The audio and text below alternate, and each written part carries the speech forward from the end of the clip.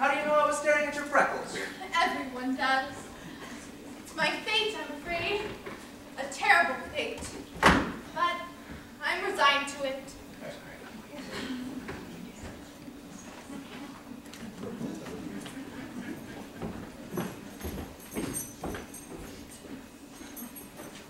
Someone's supposed to meet you, young lady. Yes, the Cuthberts. Do you know them? Marilla and Matthew, why, yes. They're adopting me. Oh. Mrs. Spencer sent me over from Nova Scotia. She was to come too, but she was delayed in Charlottetown. She says she was following on the morning train. Well, won't you come into the ladies' waiting room? I'm sure the Cuthberts will be along in a bit. No. I prefer to stay outside. There's so much more scope for the imagination out here. Yes, I suppose so. How long before the 5:30 train comes along? 5:30 just pulled out, but there's a passenger dropped off for you. But I asked her to go into the ladies' waiting room, but she informed me bravely that she preferred to stay outside. More scope for the imagination, she says. It's a case, I should say. I'm not expecting a girl. It's a boy I've come for. He should be here. Is there another train? No, last one for the day. Mrs. Spencer was to bring him over from Nova Scotia, pardon. Yeah, guess there's some mistake. The girl says Miss Spencer won't be along to the first train in the morning, since you're off and on long because she knew you were expecting her. But I'm not. That's all I know about. And I haven't got any more orphans concealed hereabouts. I don't understand. Maybe they were out of the brand of boys you wanted. Wait, where are you going? I'm going to lock up. On the supper. But I... What?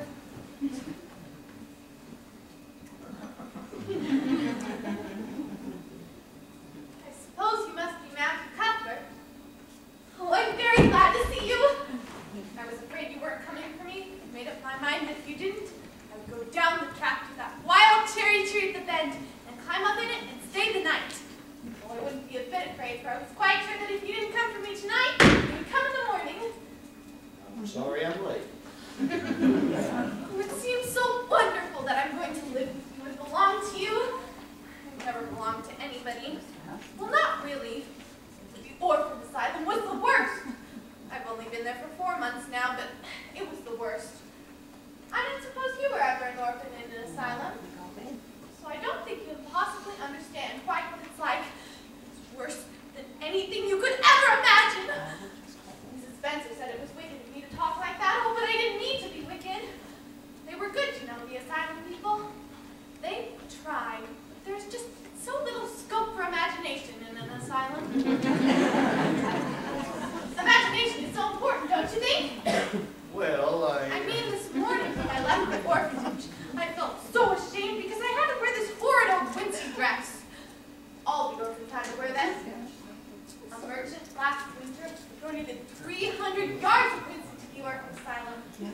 Some people say it was because he couldn't sell it, but I think it was out of the kindness of his heart. Don't you?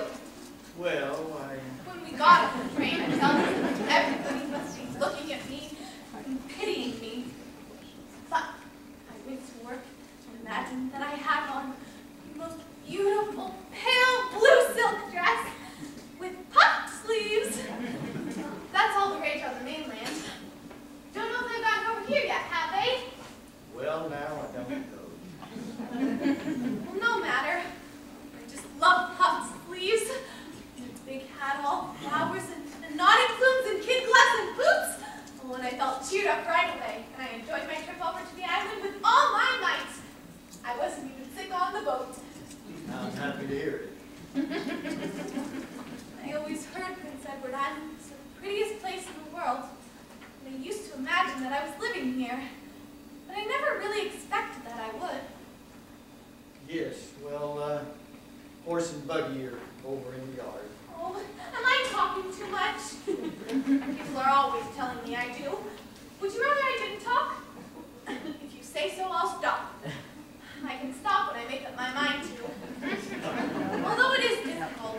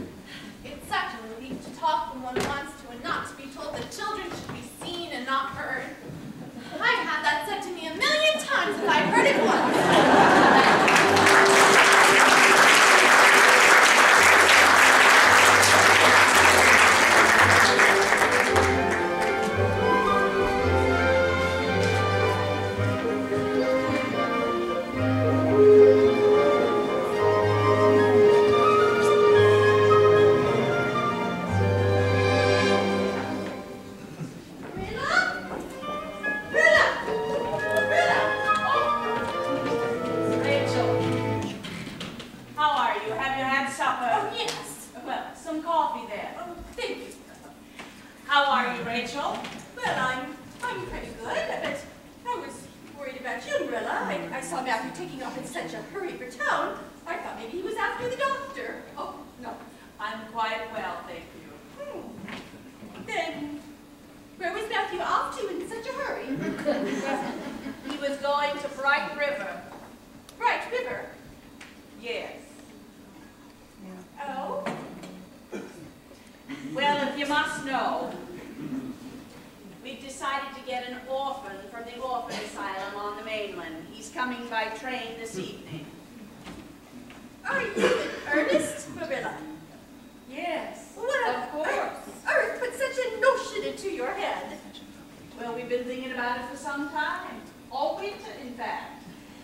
Mrs. Spencer said she was going over to the mainland to get a girl from that orphanage asylum in Hopewell, and well, Matthew, you know, is getting up in years. He's not as spry as he used to be, and his heart troubles him a great deal.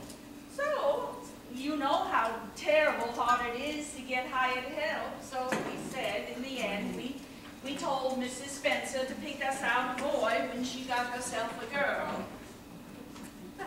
I'll just be plain, Marilla, that I think this is a foolish idea, a risky idea. You don't know what you're getting. You know nothing about him, nothing about his disposition, what his parents are like, how he'll turn out. Why, I just read in the paper last week about a couple west of the island who brought a boy home from the orphan asylum, and he set their house on fire. Set it on purpose, Marilla. Nearly burned them to a crisp in their beds. If you'd have asked my opinion on this matter, Marilla, which you did not do, I would have said, for mercy's sakes, not to think of such a thing, that's what. Well, I don't deny there's something in what you say, but Matthew has his heart set on it, and so I decided to give in. You know, it's so seldom that he sets his mind to something that I feel it's my duty to give in. Well, I hope it turns out all right. But don't blame me if he burns Green Gables down. Or puts strychnine in the well. I've heard of a child in New Brunswick, orphan asylum child, who did just that, and the whole family died of fearful agonies. But it was a girl in that instance. We're not getting a girl. I would never dream of raising a girl. Thank you, Rachel. Don't say I didn't warn you. Yes. Goodbye.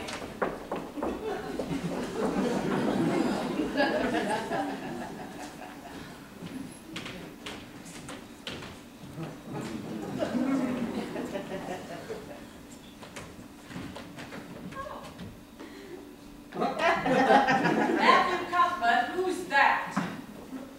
Well, Where's the boy?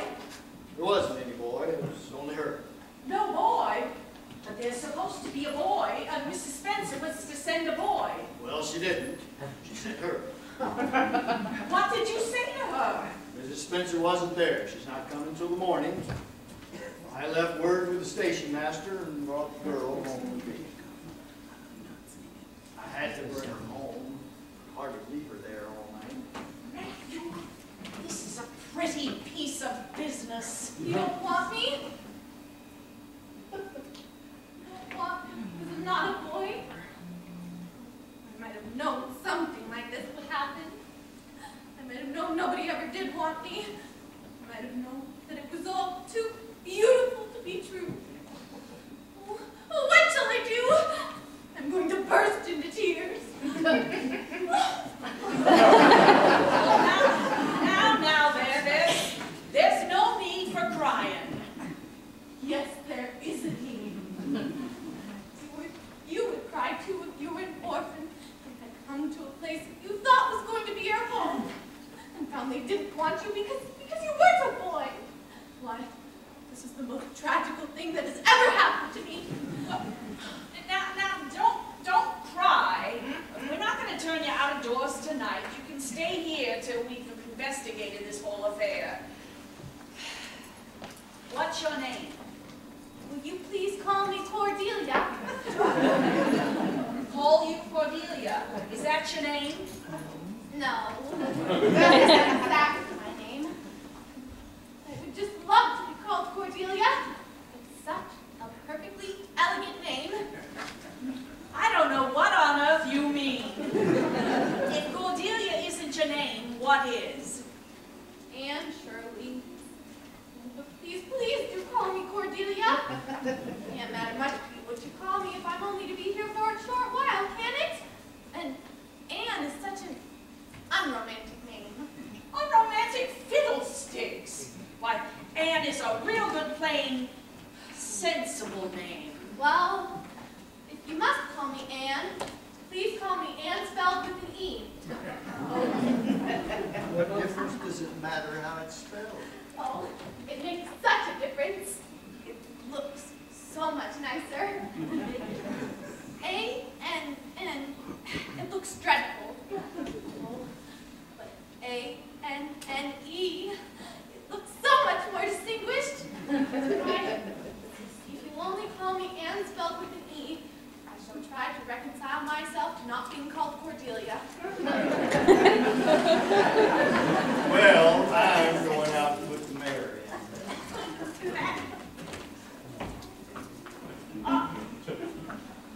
Did Mrs. Spencer bring anybody else but you? She brought over a girl for herself. She's only 5 and beautiful with nut brown hair. She's not homely and freckled and red-headed like I am. If I were very beautiful with nut brown hair, would you keep me? No. We need a boy to help Matthew on the farm. A girl would be of no use to us. Take off your hat. I'll fix you a plate. Oh, I couldn't eat. I am in the depths of despair. Can you eat when you are in the depths of despair? I've never been in the depths of despair. So I couldn't say.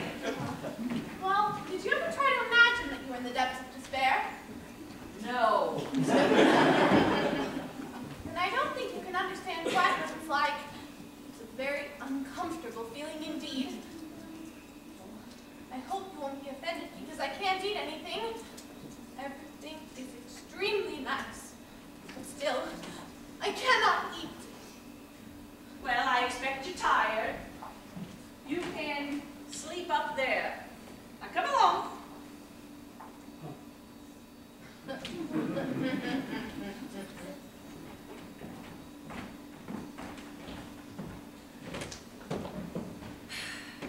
This is a pretty kettle of fish.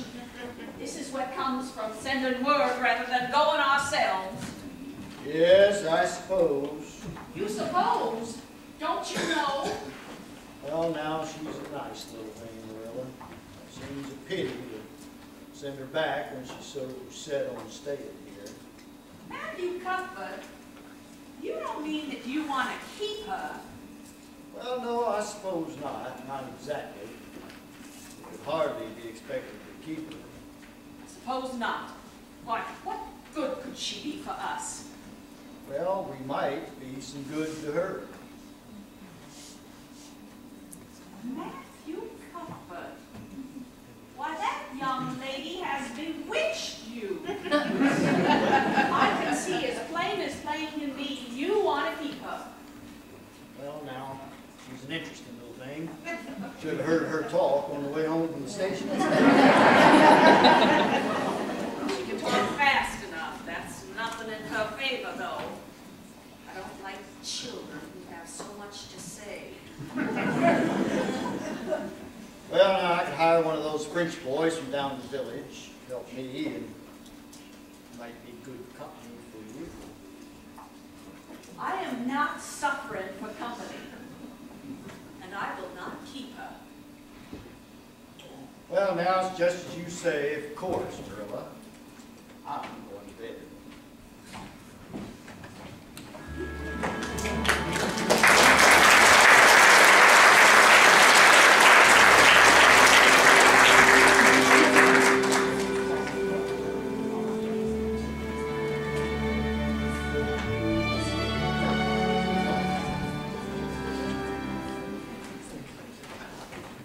Oh, hello, Matthew. I'm pretty hungry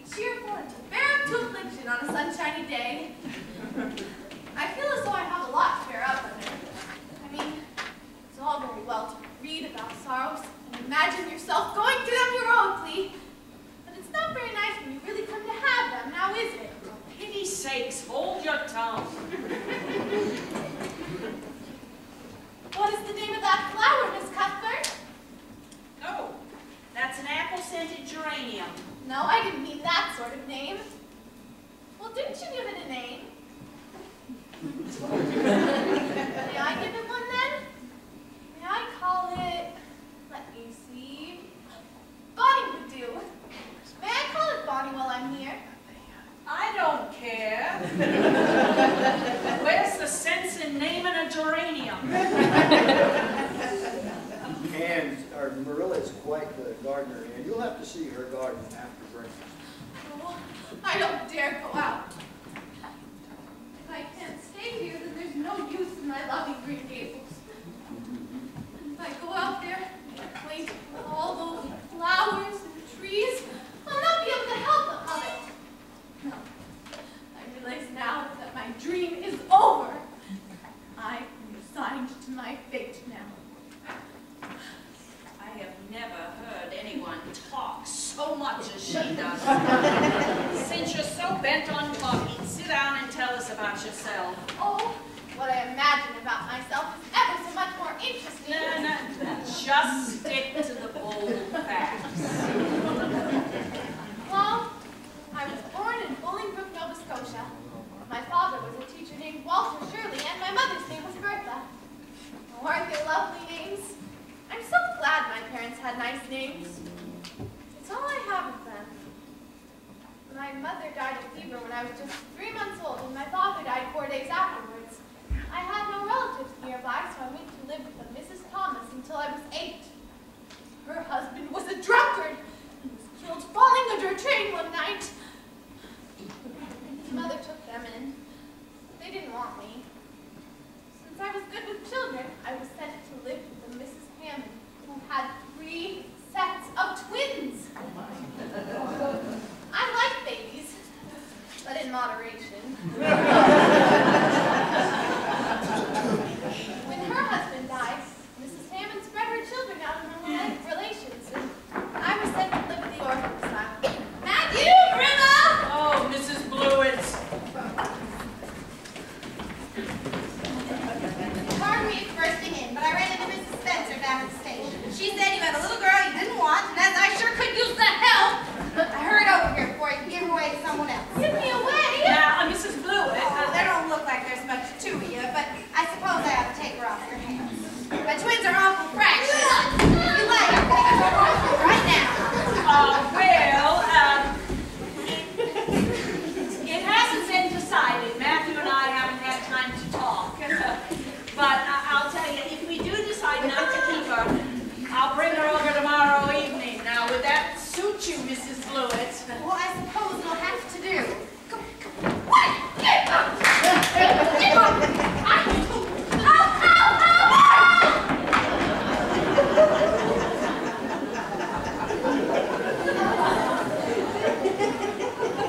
Miss Cuthbert, did you really say that perhaps you might let me stay at Green Gables?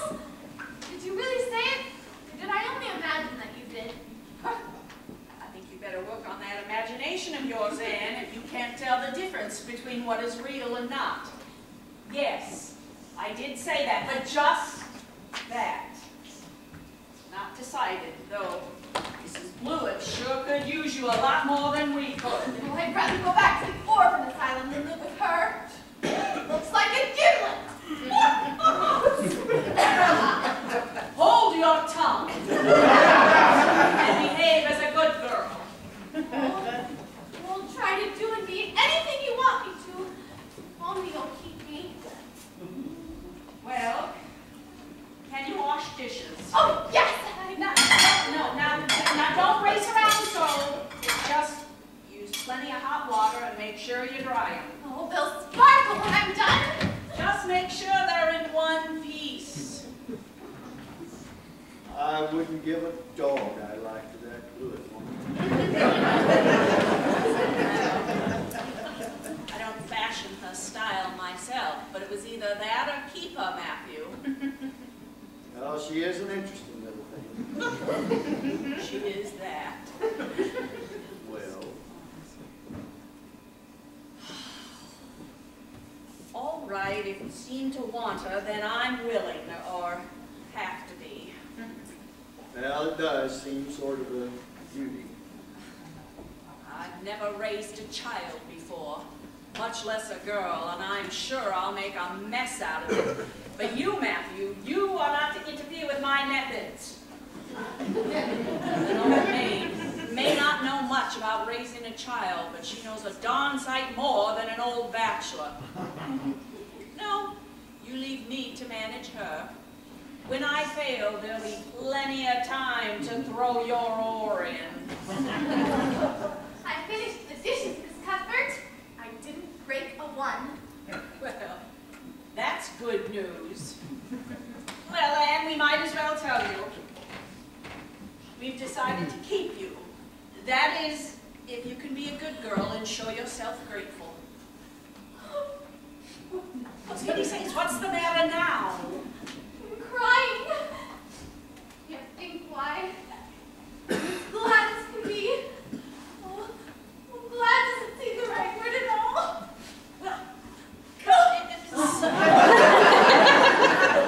Sit down and control yourself. I am afraid that you laugh and cry and talk far too easily.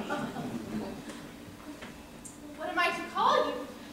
Shall I always say Miss Cuthbert? Can I call you Aunt Marilla? No. You can call me plain Marilla. I don't like people calling me Miss Cuthbert. It makes me feel nervous. Well, I would love to call you Aunt Marilla. It would make me feel as though I really belong to you. I'm not your aunt. And I don't believe in calling people names that don't belong to them. Well, we can imagine that you're my aunt. I couldn't. Do you ever imagine things different from the way that they really are? No. Oh, Miss Marilla, how much you miss.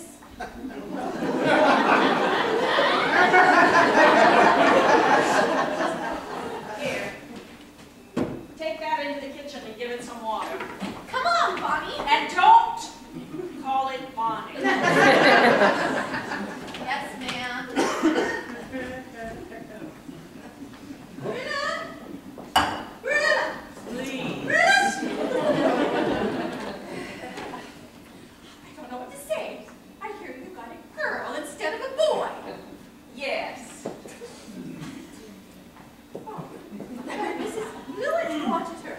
Well, it seemed unchristian to turn her over to Mrs. Blewett. No, that's true enough, but what are you going to do with her? We've decided to keep her. Keep her? Yes, yes. Well, then what? I'm not discouraged, but I suppose you'd like to see her. Oh, yes. Anne? Well, you certainly didn't pick her for her looks. She's awful skinny and homely, Marilla. Oh, come here, girl. Let me look at you close. Come here. Oh, lovely heart. Did you ever see such freckles? And that hair is red as carrots. I hate you. I hate you. I hate you. I hate you. How dare you call me skinny and ugly? You are a rude, impolite, unfeeling woman. How dare you say such things about me?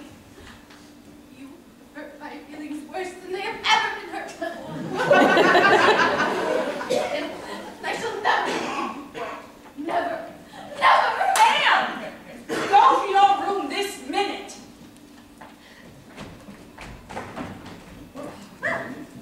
I don't envy you bringing that up, Marilla. Well, you shouldn't have twitted her about her looks so. Marilla Cuthbert, you're going to say that you're upholding her in that terrible display of temper as we've just seen? No, I am not making excuses for her, but we need to make some allowances. She's never been taught what is right, and you were far too hard on her. Oh, I see we'll have to be very careful of what we say from now on, since the fine feelings of orphans have to be considered before all else. Oh, I'm not vexed. No, no. I feel too sorry for you to have any anger in my heart. Well, I know you'll need to speak with her, so I'll just go take a little walk into your gardens.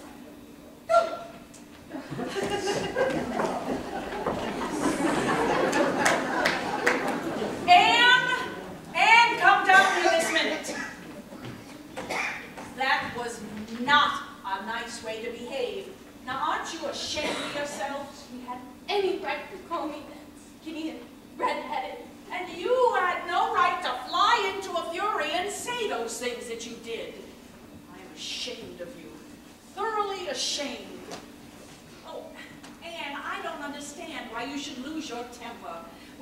She said you were homely and red-headed. You said so yourself. Oh, but there's such a difference in between saying a thing and hearing other people saying it. Well, you made a fine exhibition out of yourself and gave Rachel Lynn a good story to tell everyone, and she'll tell everyone, believe me.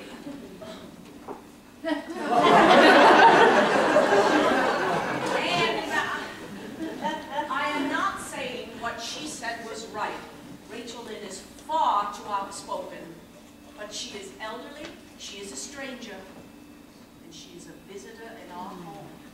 All three very good reasons why you must be respectful to her. Now, I want you to go to her, tell her you're sorry, and beg for forgiveness. You could never do that. You can lock me up. Damn dungeon. Have to go back to toads, snakes. Feed me only on bread and water, and I shall not complain. I cannot speak to Mrs. Lynn to forgive me. Why, I can't even imagine I'm sorry. Well, I'm going to go see if I can calm Rachel down. And I suggest in the meantime that you see if you can get that imagination of yours working before I get back. Marilla!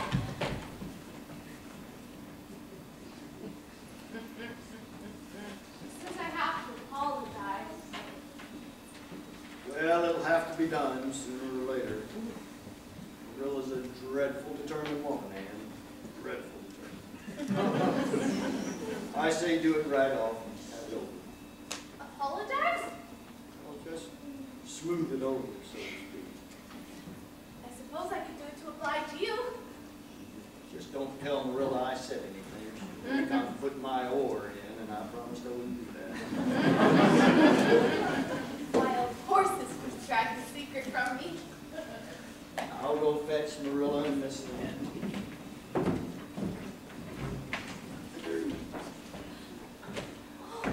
Oh, Mrs. Lynn. Really sorry. Never, ever done it. Oh, terrible. Awfully sorry. I just couldn't.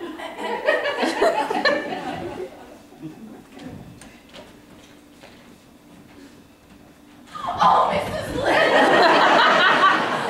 Oh, Mrs. Lynn, I am so extremely sorry. I could never express my sorrow, no, not even if I used a whole dictionary. You must just imagine it. I behaved terribly to you, and I disgraced my dear friends, Marilla and Matthew, who have let me stay at Green Gables, although I'm not a boy. It was very wicked of me to fly into a temper because you told the truth. My hair is red, and I do have freckles, and I'm skinny and ugly. What I said to you was true, too. But I shouldn't have said it.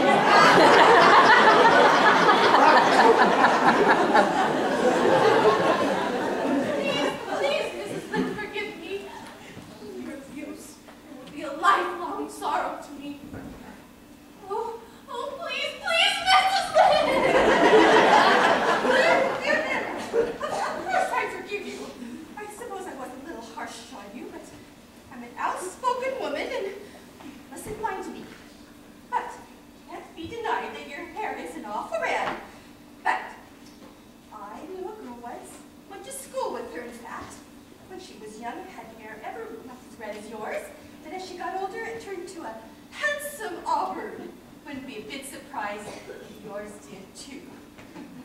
Oh, Mrs. Lynn, you have given me hope. And Shirley, why don't you go upstairs and finish unpacking? Yes, Marilla.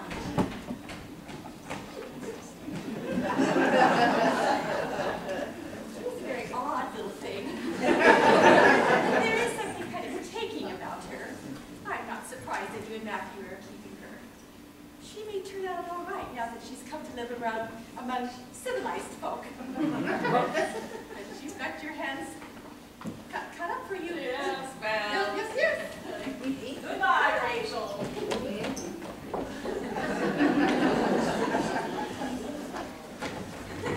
I apologized pretty good, didn't I?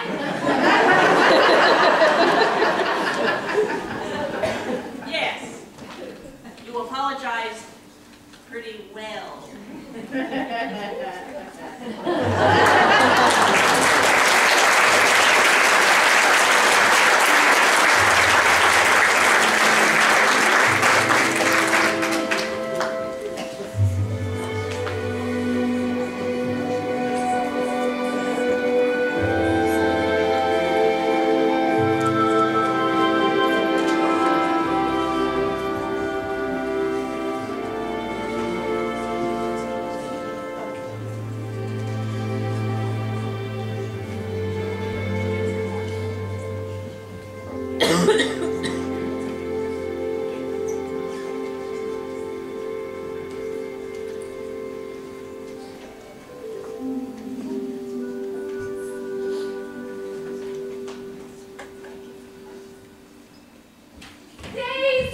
Daisy, give me your answer too. I'm half crazy over the love of you. Oh, what a pretty looking object you are. You don't think it's becoming? Becoming fiddlesticks. Why, Mrs. Berry will sink through the floor if she sees you dressed like that. No, no. The ribbons in your hair will be just fine. Oh, I just want to make a good impression. Marilla, I'm frightened. What if she doesn't like me? That would be the most tragical disappointment of my life. Now, Anne, don't get flustered. Diana will like you sure enough. It's her mother you have to worry about. If her mother doesn't like you, it doesn't make any difference about Diana. Oh, and just don't do any of those startling speeches of yours. Startling? Yes. Oh, here they are. Remember, nothing startling. Marilla, Hello. how do you do? I'm doing well, thank you. And this must be the little orphan girl you've adopted, I suppose? Yes, this is Anne Shirley. How are you? I am well in body, although considerably rumpled in spirit, thank you. There wasn't anything startling in that, was there, my lord? And this is my Diana. Hello, Anne. Well, Diana, you think you can like me a little enough to be my bosom friend? I guess so. Helen, I promised you my apple pudding recipe. Come into the kitchen and I'll write it down. Oh, I can't pass that up. Marilla is the best cook on this island. I'm awfully glad you come to live at Green Gables. None of the other girls live nearby. You swear to be my friend forever and ever? Why, it's dreadfully wicked to swear, Anne. Not this kind of swearing. It isn't wicked at all. It simply means vowing and promising solemnly. How do you do it? We must join hands. So, it ought to be over running water, but we can just imagine that part. Then we repeat the oath. I solemnly swear to be faithful to my bosom friend, Diana Berry, as long as the sun and moon shall endure. Now you say it, only putting my name in. I solemnly swear to be faithful to my bosom friend, Anne Shirley, as long as the sun and moon shall endure. You're a strange girl, Anne. Strange. But I believe you're going to like it very well. Oh, we'll be kindred spirits, Diana. I just know it. You'll have to sit beside me at school. Tell me about the school in Avonlea. It's a lovely schoolhouse overlooking the sea. We don't get to see it much, though, because old Mr. Phillips keeps our noses glued to our books. Old Mr. Phillips? The schoolmaster. Only, he's not really old. He's only 16. He graduated year before last and got his teaching certificate and came back here to teach. We all grew up with him, and now he thinks he's better than the rest of us. He only got his job because his uncle's a trustee. Tell me about the others in class. There's Josie Pye and Tilly. Gilbert Blythe will be back this term. He's awfully handsome. So he teases the girls something awful. Stupid boys. Gilbert isn't stupid. He's head of the class. Head of the class? But he's not stuck up about it. At least, not most of the time. Or I hope they'll like me. I'm sure they will. I'll introduce you all around tomorrow. Oh, what a devoted friend you are already, Diana. Well, how you two girls getting on? Oh, Mrs. Berry, you do have the loveliest daughter. Why, thank you, Anne. But I'd better be taking her off to town with me before you give her airs. Oh, can't she stay longer? Oh, yes, Mother, please. Not today, girls. Oh, please, Mrs. Berry. Anne? Mother. Perhaps Diana can come over tomorrow afternoon for tea. Oh, I have the Ladies' Aid Society meeting tomorrow afternoon. Oh, so do I. We can go together and the girls could visit here. What a perfectly delightful idea. Oh, yes. Well, I guess there couldn't be any harm in it, as long as you girls behave yourselves. Oh, we will, Mother, I promise. Well, thank you for the recipe, Marilla. Oh, you're welcome. I hope you enjoy it. Goodbye. Goodbye, Anne. Well, how did you find Diana? Oh, she's a kindred spirit, Marilla. And your mother didn't buy her. No. Oh, Matthew, you're back from Carmody. Matthew Cuthbert, what are you hiding behind your back? Oh, heard Ann say she liked chocolate sweeties, so I got her some. Oh, they'll ruin her teeth and her stomach. Oh, there, don't look so dismal. You can have them since Matthew went and got them. I certainly hope he got peppermint. And don't sicken yourself and eat them all at once. Oh, no, indeed I won't. I'll just eat one tonight, Marilla. And I can give half of them to Diana, can't I? The other half will be twice as sweet if I can give some to her. She's a sweet thing. Yes, I think she is. Oh, now, don't go looking all I told you so.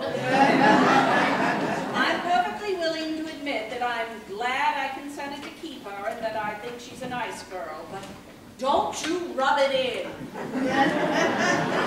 Matthew!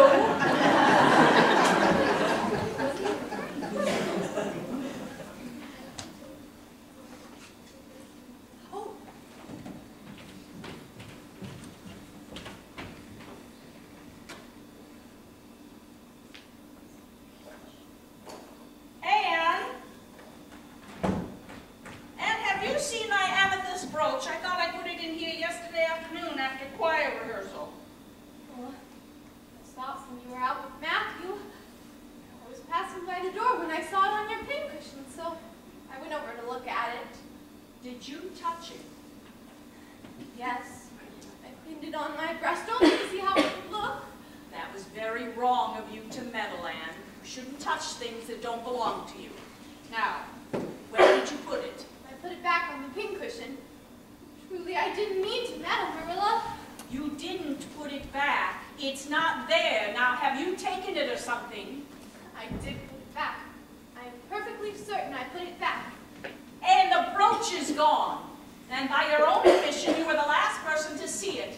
Now, what have you done? Have you lost it? Now, tell me the truth.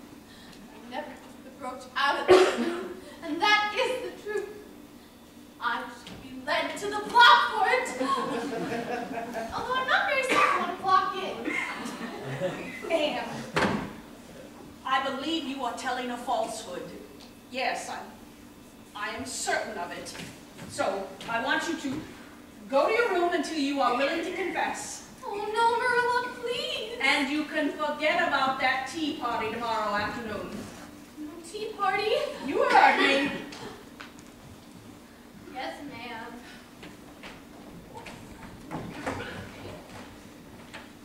Oh, Ann might like to ride over to Carmody with me.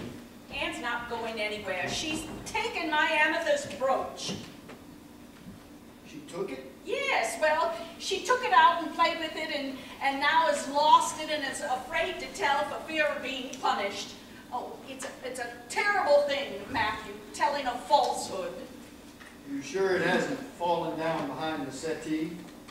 The brooch is gone, Matthew, and that sweet child took it and lied about it.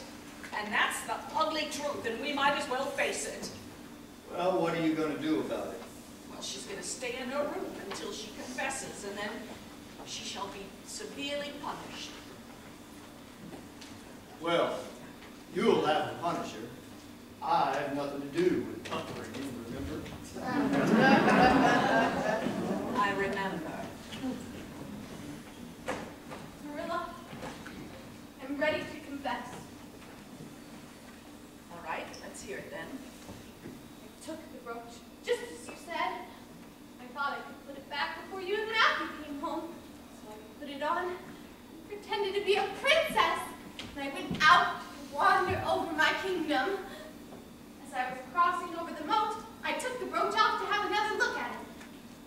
Oh, how it did sparkle in the moonlight. As I was leaning over the bridge, it slipped through my fingers and went down, down, down. All purply sparkling, and it sank forevermore in the lake of shining waters. That is terrible. Anne Shirley, you are the wickedest girl I've ever heard of. Yes, I suppose I am. I know I am to be punished, but will you please get it over with so I won't miss my tea party with Diana tomorrow?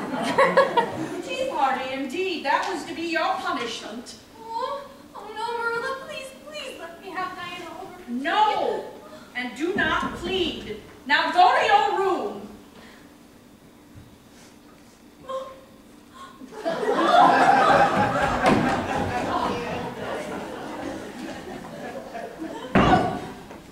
Rachel Lynde was right.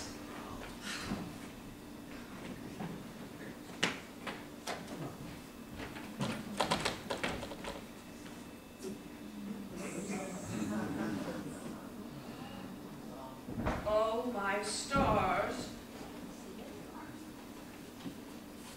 Fairy's Pond indeed.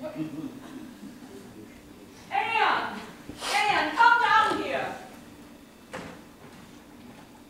I just found my amethyst brooch hanging from my black lace shawl. Now, Anne, what was all that rigmarole just Why, you keep me here till I confess. I just wanted so bad to have my tea party with Diana tomorrow. Anne, you do beat all. But I was wrong. I shouldn't have doubted you when you've never told a falsehood. But you shouldn't have confessed to something you didn't do. I drove you to it, so I'll say I'm sorry and forgive you if you'll forgive me, and we'll call it square. Now, let's go set up for that tea party. Marilla, can we use the rosebud spray tea set? Oh, certainly not. I only use that for the minister or the Ladies' Aid Society. No, our everyday tea set will be just fine. But you can open some cherry preserves, and I'll find some cookies and some ginger snaps. That would be lovely. Oh, and there's a bottle half full of raspberry currant that you can use. It was left over from the Ladies' Aid Society. Come along, I'll show you where it is. Marilla,